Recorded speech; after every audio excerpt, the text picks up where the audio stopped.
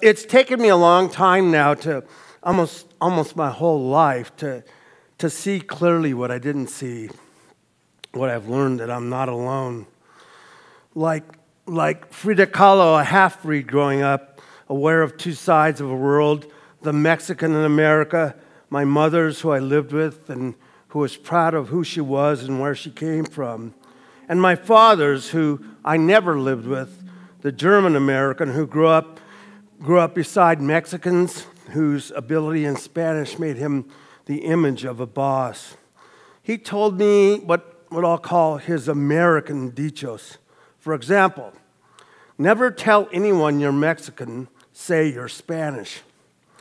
Thoughtful 60s socioeconomic parental advice. It's a strange thing for him to tell me. Later in life, I found out that he was probably mad and hurt because my mom kind of let him go, let's say. My mom often got all kinds of dumb assumptions thrust at her because she was that hot Latin woman. That was the phrase back then. When I was young, she was a divorcee, and her seductive Latin power upset married men so much that I wasn't allowed to be friends with certain kids I'd meet at school or on teams, kids from good homes. And then there were many sillier things. Take cooking, for instance. Mexican women, all of them, were born cooking. Like in a Mexican restaurant even.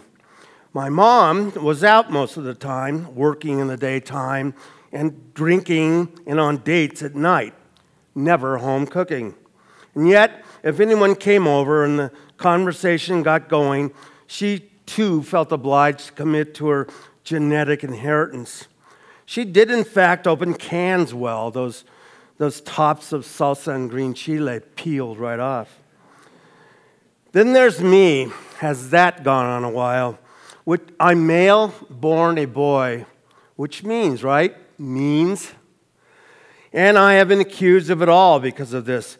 And when I am guilty of any of it, which I would want to say is, 1, human, and 2, well, okay, I probably do watch more basketball than women. And also, yes, I am heterosexual. I'm guilty of all, and there it is, proven. Latin blood and macho jerk. This despite contrary facts about me. In law, they are called exculpatory. The complexity of each of us, not the simplicity of all men are or all women are, and so on with ridiculous mass generalizations. Like, despite being a howling macho, I studied religion in college, my major and grad degree in ideals, the heights, and not money, scores, and gains, not finance, fame, or power, mysticism even. If there were time here, I'd make an international list of hit mystics I read carefully, as in studied. I guess it's not enough to counterbalance my hormones. And thus, it is that when I tell people that I am so guilty of being a brute culo that I forced my wife to have two sons. Let me do this. I am so guilty of being a brute culo that I forced my wife to have 2 sons. Too many ponder instead of laugh. In the late 80s, I came to Austin, which for me was the South. A magazine editor took me to a nice restaurant, and wild me, I actually talked to a busboy who was Mexican. Asked him where he was from and all those sorts of things. The editor was shocked but fascinated. Had he never seen a person like this converse in a table he was at? Never noticed that these workers, these people, that never realized they talked in normal voices? Dark, unlike me, they used to be called indios in earlier centuries, indígenas now. The editor was like a Spaniard on a new journey to a land where he already lived. I was more than surprised that not only didn't so many people know there were Mexicans in their world, but that Mexicanos had human lives just like theirs. The world of my father's side often sees everything I've done as emanating from below my belt, not above my shoulders.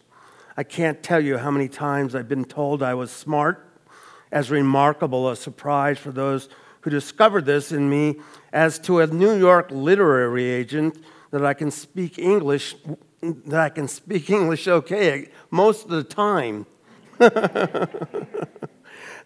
I'm not telling you I am so smart, only that I'm not really only Latino juices.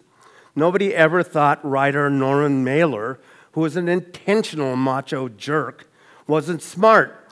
But I guess because he was New York and Jewish, his maleness was an intellectual stance, how he thought of it too, not something his people are born with. A few years ago, I was interviewed by a Texas monthly journalist because I had a new book. When the piece came out in the New York Times as a profile, the writer claimed I described myself as, quote, brawny and strong, unquote. That is, I supposedly chose those two words. I told him that. Brawny, the paper towel dude, the lumberjack. Sure, I certainly could have chosen two adjectives to contrast, as opposed to meaning the same thing, the usual purpose of and between two words. Dumb enough, I guess, it took me 3 weeks to finally figure out that what I'd actually said, that not brawny, but brainy and strong.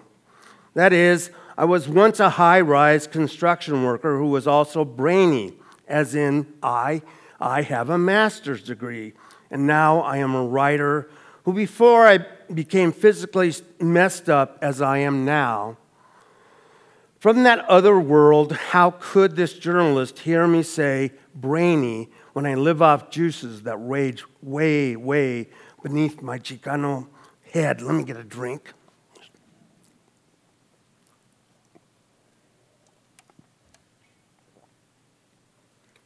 Sorry.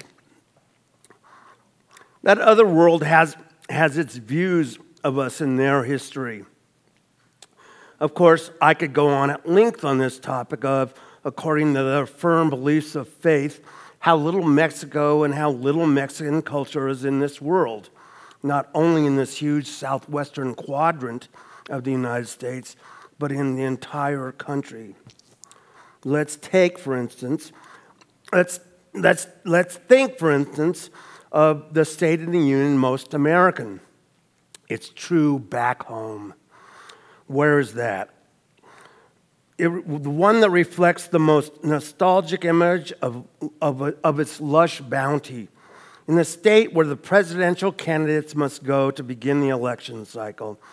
And what is Iowa famous for? What is that crop that is the most fresh, healthy icon of American virtue and wholesomeness? Corn. Yellow as the sun on a spring day. It is in the cornfields where Kevin Costner builds his field of dreams. Oh, so American roots romantic. Bueno, sorry, you may be a little surprised, but corn is the most indigenous, ancient product of Mexico.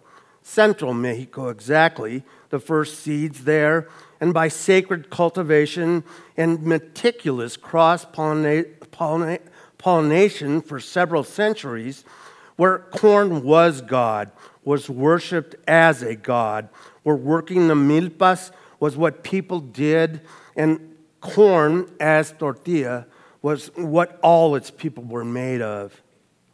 Another, I learned that chili isn't Mexican. It's Texan, American. It says this in a major history of cuisine book that I read. Though it is true that it seems to be like a similar dish found especially in northern Mexico. Around this part of where we are right now, what was once known as northern Mexico, that dish would be called frijoles.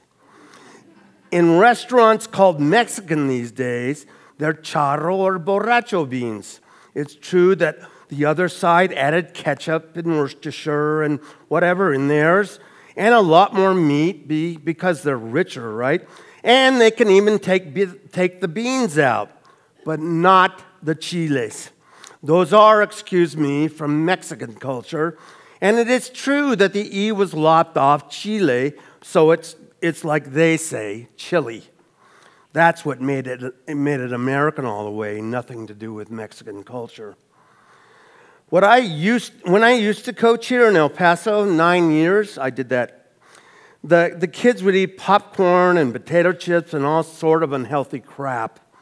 What did they soak all that in? Louisiana. And maybe in Louisiana and much of the U.S., and even here in El Paso and among our children and a few parents of them, they might believe that a chile sauce, which you see everywhere in Mexico, originated in Louisiana. Or there's Tabasco sauce. How do you suppose certain very conservative types would react as they splash it onto their huge steaks to learn that Tabasco isn't some strange word for spicy all-American hot sauce? That it is a state in Mexico, maybe named after the very river that Cortés first traveled when he went into its interior, wherein when he was given Malinche as a gift, and is often associated with the indigenous people who were living there at the time.